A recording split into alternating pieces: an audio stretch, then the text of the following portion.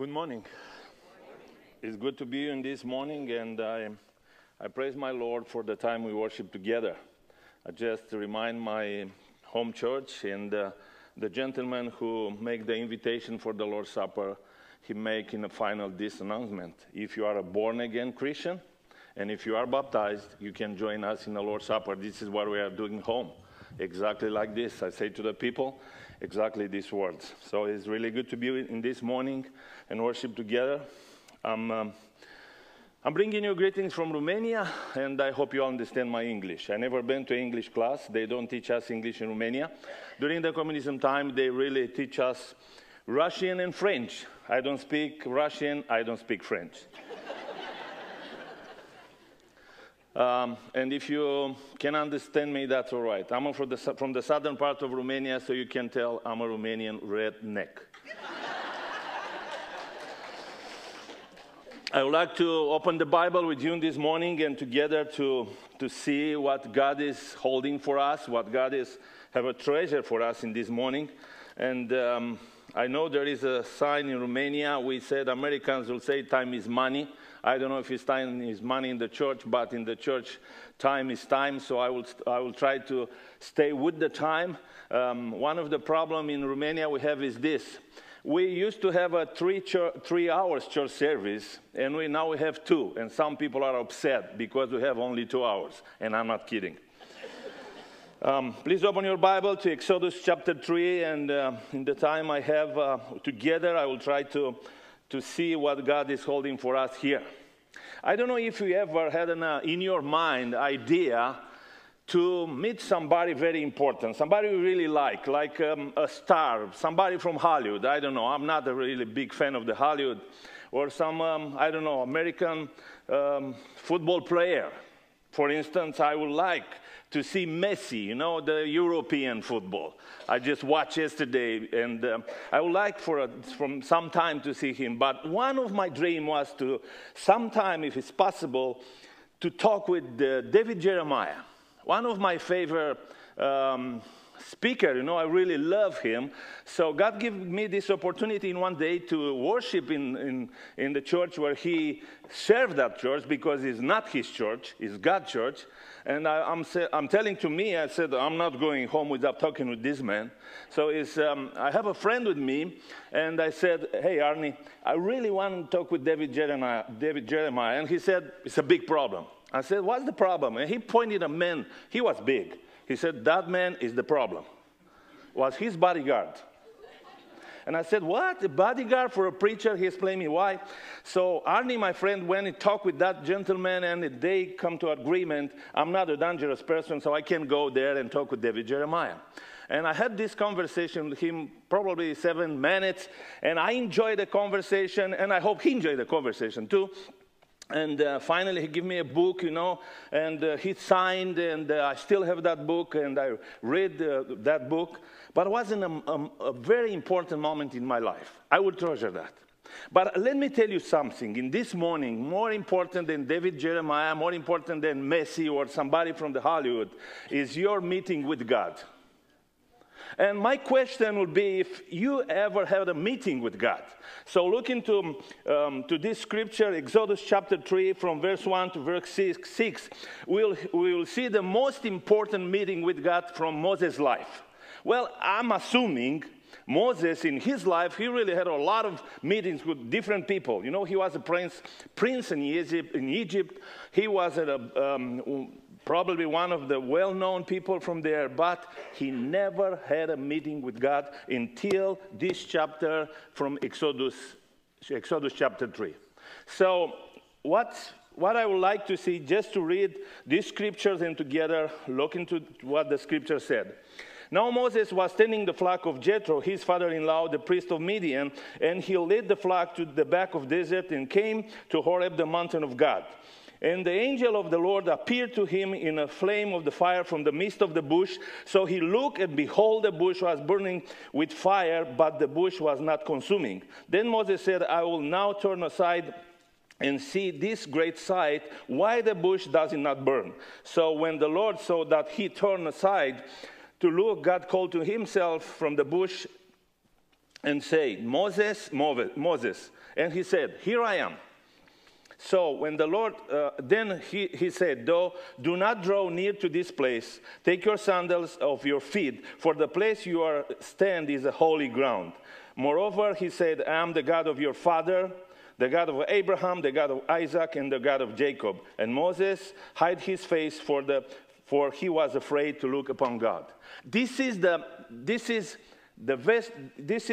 moment when Moses had a meeting with God. And first of all, I want to say, knowing about God doesn't mean you know God. Because Moses was kind of the man who really knew about God. Just think about his history. He was born in a very godly family with a very godly parents and a father and the mother who were raising him, in a certain way they raised him. And we know he knew the history. Well, this family, they already had 2 children. A boy and a girl, or the girl and the boy was actually the order.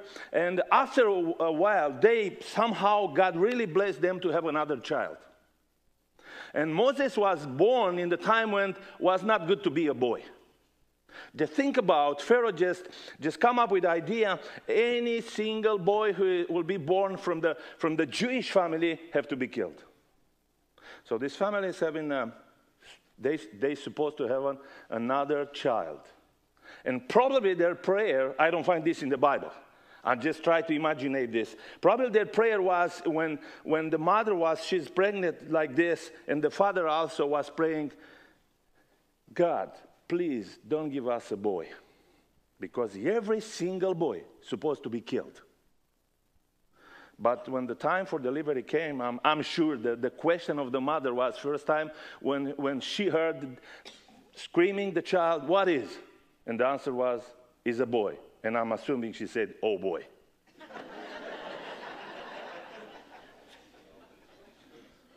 You know the story. 3 months, they hide that boy. And if you are reading in a chapter 11, that great chapter of Hall of Flame, what is written in there, is a very interesting verse, chapter 11 from Hebrew. And 23 is the verse. By faith, Moses, when he was born, was hidden 3 months by his parents because they saw he was a beautiful child, and they were not afraid of the king's command. They were not afraid. So they raised Moses, and I'm sure they tell to Moses this story because, Moses ended up being fed by his mother. And Moses knew about God. But Moses is, according with the Bible here, is 80 years old. But he never met God. He knew about God. He knew all his stories, how he was put in that. In my translation is a small casket. Putting in the Nile River, and how God protect him. But he never having a meeting with God. And this is the moment when Moses is leading his flock beyond that desert. And for the first time in his life, he really realized there is a God, and that God is a personal God. So let me ask you this morning, not if you know about God, but let me ask you if you really ever meet with God. If you ever had in your life a time when you surrendered your life to Christ. Maybe you know a lot about God, and in this country, a lot of people probably know about God. But it's not important, this. It's very important to make Jesus Christ your personal Savior. And you are doing this, you can do this in different ways, but this is not the goal of our time here. And secondly, when you meet God, to meet God, you have to cross your own desert. The Bible said in one day Moses took his flock and he to the back of the desert. I'm assuming this. In every morning for 40 years, Moses was taking his flock, and he went with the flock and just stopped right there where the desert starts. But in one day he was like, I want to go beyond this. I want to see what is beyond this desert. For 40 days, every single day, to do the same things. It's not fun. In one day, Moses took his flock beyond the desert, and you know what happened? I don't know what is your desert, what is between you and God. I know what was between me and God. But sometimes you have to cross that desert. It's not easy. You know, people, they really like sometimes just to walk in the desert, like Moses. For 40 days, he was not able to pass beyond that. Maybe it's a habit in your life. Maybe it's something who keep you away from God. But maybe it's the culture you belong to. I know how it's in my country. When somebody will become not a Baptist, well, I'm a Baptist. But they don't call us Baptists in there. They call us repenters, which is a good biblical name. So when somebody will decide to become member in a Baptist church, everybody knows that will be a repenter. But he have to cross all the obstacles there are between him and God. The family sometimes will kick them out because they became repenters. We have two ladies in our church. One of them have 3 children. She was pregnant with the 4th one, and the father said, now you're going to have an abortion. And she said, I'm not taking any abortion. I just learned from the scriptures, this is sin. So the father said, if you don't go to the doctor to have an abortion, you leave the home. She left the home. 3 children, the 4th one was born. He never accepted her back. He was like, I don't care, if you get baptized or something like that, but I don't want another child. So that lady was able to cross all this desert, all these obstacles, put faith in God, put her faith in God, and believe God. And I'm telling you what, a small church from our county found about this, and they just took all these children and the lady, and God help her in a big church from Romania bought a house for her. Was another lady not very far from that village, and she came to the church for over 1 year. And the father said, if you are joining the church, if you are joining the repentance church, and you'll be baptized, in that day you have to leave the family. So after 1 year, she talked with the pastor and said, what am I going to do? And the pastor said, you have to decide. The Bible said if somebody loved more the family, the mother, the father, the son, more than me, is not worthy of me. So that lady took that decision to be baptized. After she was baptized, went home. And the father beat her, the husband beat her mostly to death and kicked her out with 3 children. We took 2 of them and put in our church orphanage. And now they are in the church. 2 of them are married, very godly children. She never divorced that man, but that man never accepted her back. I don't know what is in your life, in my life, Sometimes it's something to keep us away from God. But are we willing to pay the price? Are we willing to pay the price? Because this is what happened with Moses. Moses, in the book of Hebrew, he said he don't want to stay and be with Pharaoh, He want to be with people, with God people, and suffer with them. So when we talk about meeting with God, we talk about also, by the way, how God revealed himself. And we read in the scripture, Moses went there, and look what happened. There is a bush in there, it's burning, but it's not consuming. It's nothing new for Moses. God gave me the chance to go to the Mount Sinai. 2 months ago was a free trip, believe it or not. God can do miracles. He's in charge of that. So I'm going. So it's really hot. And sometime all these small bushes, they just start to burn. Moses is looking to that bush and something is different. It's burning but not consuming. And Moses is like, I want to go and see. But God said, Moses, take off your shoes. The land you are crossing on is a holy land. God is the one who revealed himself. God is the one who really make the rules. God is revealing, and he revealed himself, and he said to Moses, he said, Moses, I am the God of your father, the God of Abraham, the God of Isaac, and the God of Jacob. And if you're reading the scriptures, this amazing scripture who said, I am who I am. if God will not reveal himself to us, we are not be able to reach God. But in Jesus Christ, he revealed himself to us. Everything we have in Jesus Christ through Holy Spirit. But also after God is revealing himself to us, God is the one who established the rules. Just look here. He told Moses, pull off your shoes, sandals, because this is the holy ground. Well, being a Romanian, and by the way, there is a lady from Romania back there, Bună dimineața. And being a Romanian, to come in this country, you need a visa from your government. So you have to go to the American embassy in Bucharest. It's a huge, nice embassy. And it's outside of the city of Bucharest, which is our capital. And they establish the rules. They are the ones who are making the rules very clear. So I just give you an example. And just think about, if the American embassy have the right to make some rules for us and for you too, they are different for the American citizens, but they'll still be there. God have the right to make rules too. So this is the time when I went to the American embassy to renew my visa. And by the way, they denied my son 3 times. He said, look like a dangerous man probably for this country. So I went there, and what really shocked me first, there is no parking line for the people who are coming to apply for a visa. And I was upset because I have to drive around to find a place. And, this is a neighborhood, and most of the people from the American embassy are living in there. And we have a big sign, don't park here, no park here, no here. I was like, I have to park somewhere.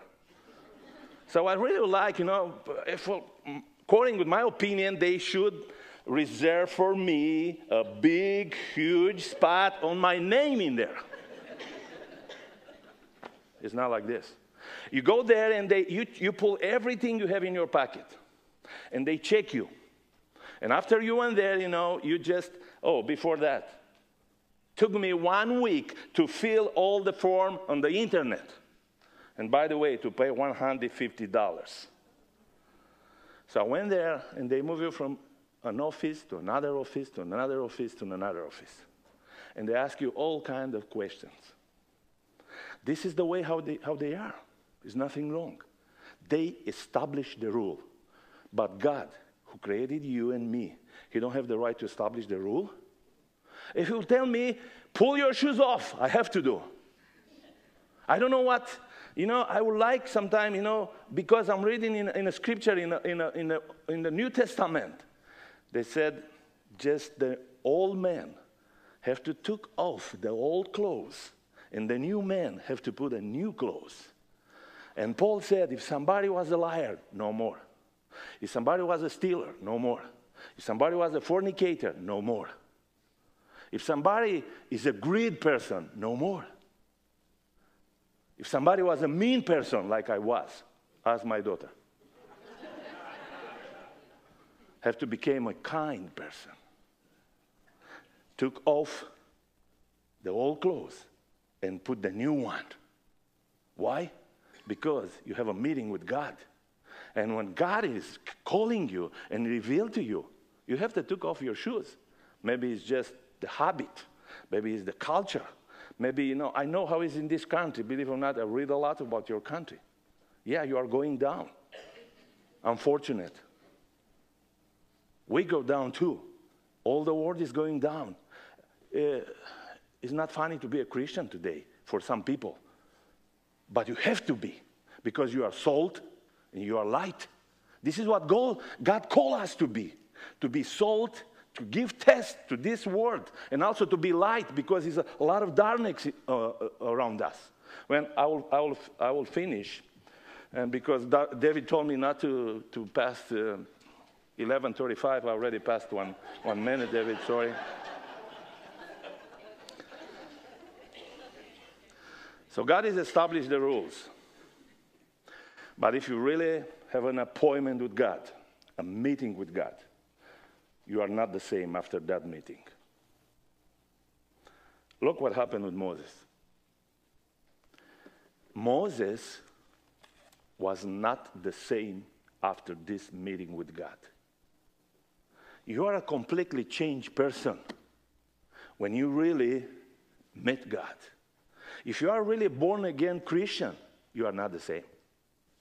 And if I am the same, if I will be the same, that will be a big question about being a born-again Christian.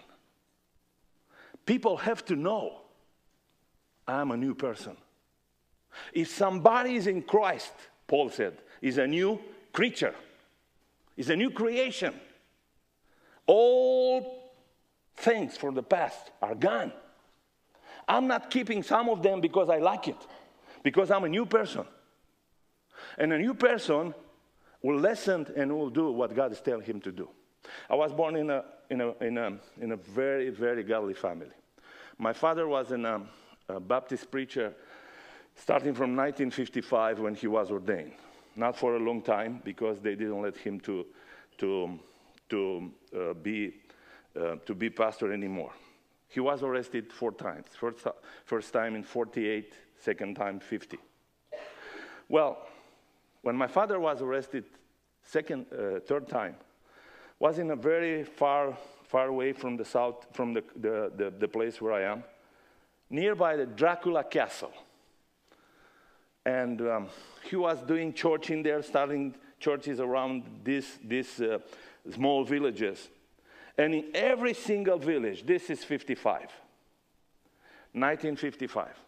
In every single village, you know, the communists, they were take the power, and the Russian army is there. They were there until 65. And every single person who will come to preach the gospel in that time was an enemy, especially being a Baptist, because, you know, in the 50s, one of your presidents was a Baptist, Harry Truman. He was not a good president, in my opinion. I don't know about being a Baptist. But I don't know what he said. He said the buck stopped here, was in his desk. Okay, so being a Baptist was not really, they said you are a pro-America.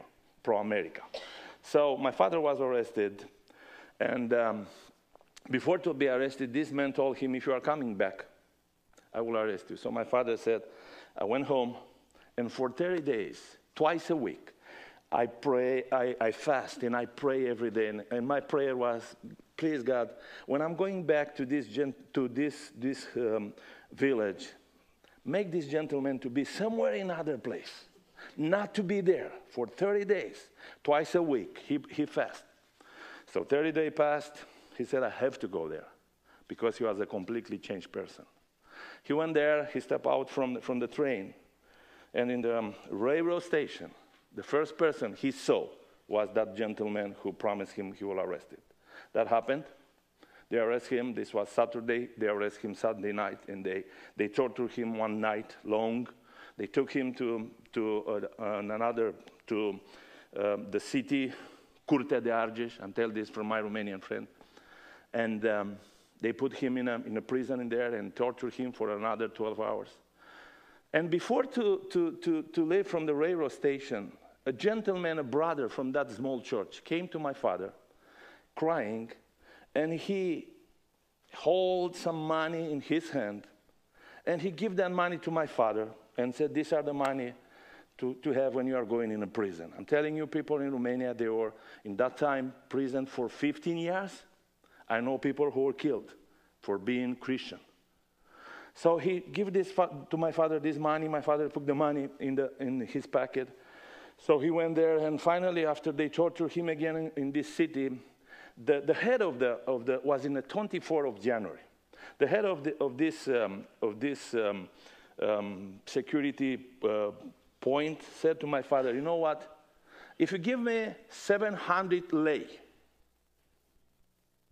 I will release you. 700 lei, that means over 2 months' salary.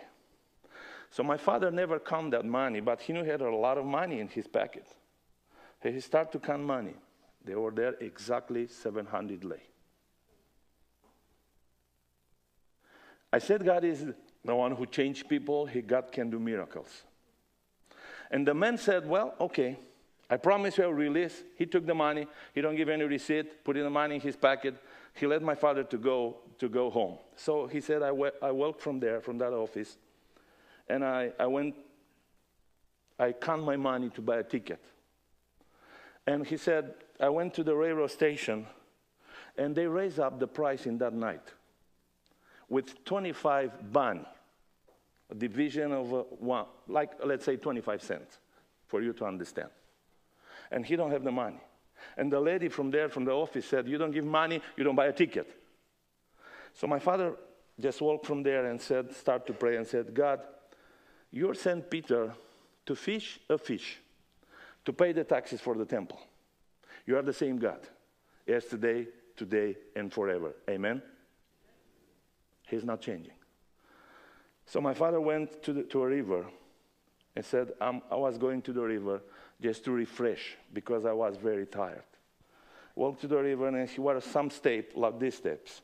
And the last step was in the water, very shallow water. And he said, I just leaned over to wash, and right in the water were 25 cents. God is the God of 700, but the God of 25 cents. But you know, only when you meet him, only when you have an appointment with him and give your life to him. I pray in this morning for the people who never met God to take this step and to come to our God, our beloved God, the one who loves so much that gave his son for us. Yes, God is love, but God is a consuming fire. Yes, God loves sinners, somebody said. But if you are reading in the Bible, God hates also people who are not able to live their life and meet with him. Let us pray. Father, I want to thank you for your word, for the way you are reaching to us, for the way you are sending your son to come to us and to redeem us.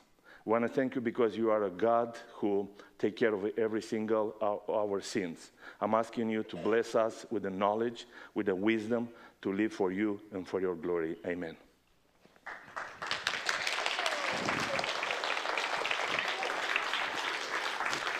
Now, as the worship team comes forward, we're going to sing a song of invitation as we do every week. I invite you to stand with us.